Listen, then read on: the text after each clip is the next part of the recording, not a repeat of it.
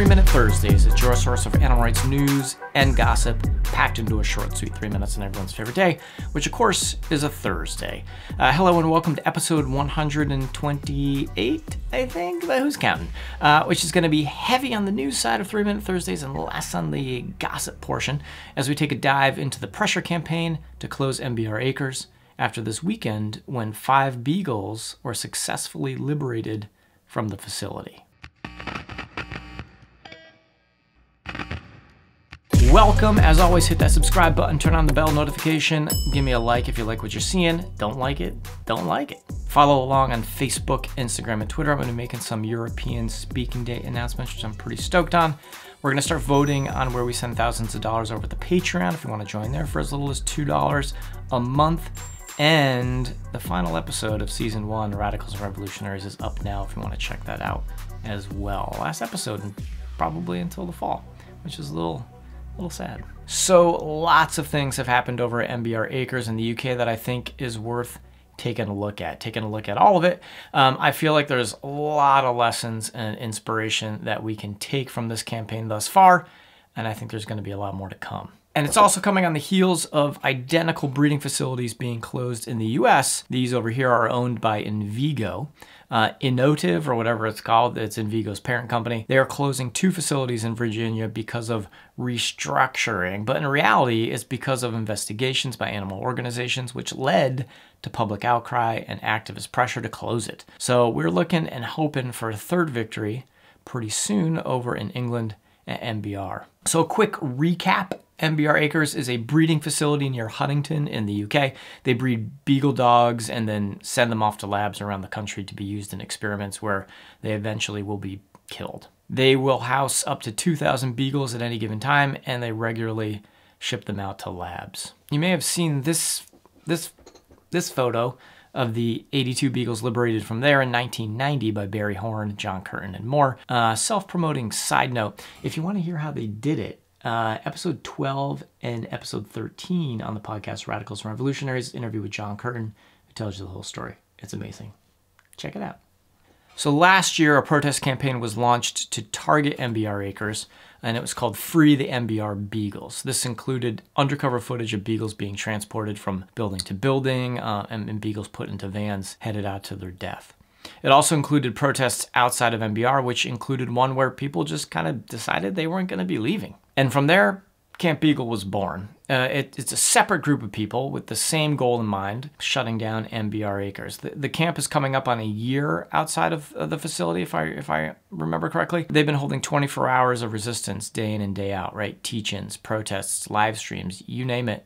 They're doing it. Separate from all of that is another group of folks who discovered that the company driving all the Beagles to their demise was a company called Impex. So they began another secondary target campaign going after them, which saw a lot of success. Transporting Beagles out of the facility, which was a regular thing, ended up taking, a month or two to happen. Celebrities have chimed in, including Ricky Gervais and singer Will Young, who handcuffed himself to the gates of MBR in November. And now another organization has joined the fight, Animal Freedom Movement, which is an offshoot of Animal Rebellion. They scaled the walls of the facility and occupied it last weekend. 25 activists entered the breeder with banners and refused to leave. They also gathered footage of the dog's conditions on the inside. So not only were they immediately resisting, they were also gaining a lot of information and knowledge of what was going on inside the farm. But it doesn't end there. The following day, as Camp Beagle organizers were in London in court on an unrelated incident, Animal Freedom Movement activists returned. They scaled the walls and managed to get away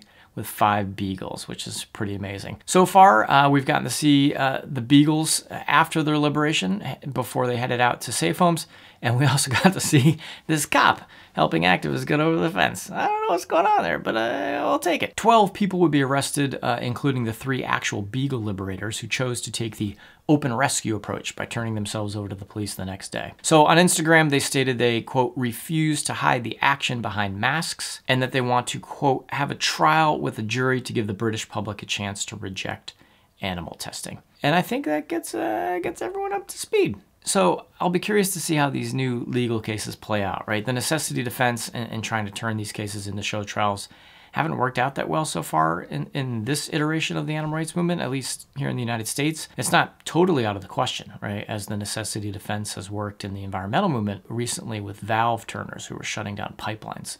They won their case on necessity. But in the animal rights movement in the US, not so much. So it'll be interesting to see how all this plays out in the UK. And of course, Animal Rebellion has had a good string of victories in court, right? As cases have been dismissed against them in various actions. But this, as far as I'm aware, is the first time Animal Rebellion will be involved with burglary charges stemming from the liberation of animals. Of course, if that's not true, please drop me a correction down in the comments.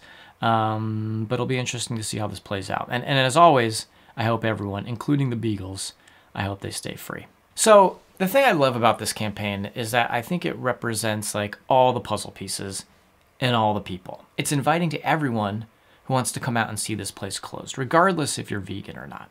That's not to say like veganism isn't an important component or that it's not talked about. It's just not like the immediate requirement for people to come and take action. Also, the campaign's core is grassroots. It's people from all walks of life and backgrounds coming together to stop something that is just like pure evil. It's people starting their own groups in order to participate in the campaign how they want. It's various groups celebrating each other, even if it's not the tactics they would personally undertake. For instance, like the people at Camp Beagle choose to stay outside of the gates of MBR, while Animal Freedom Movement, they have chosen to go over them. But they can both appreciate one another, you know, bringing their pieces to the puzzle to target the specific place. You have people using all the strategic tools in the toolbox to target MBR Acres. You have protesters, campers, drone operators, secondary and tertiary target campaigners.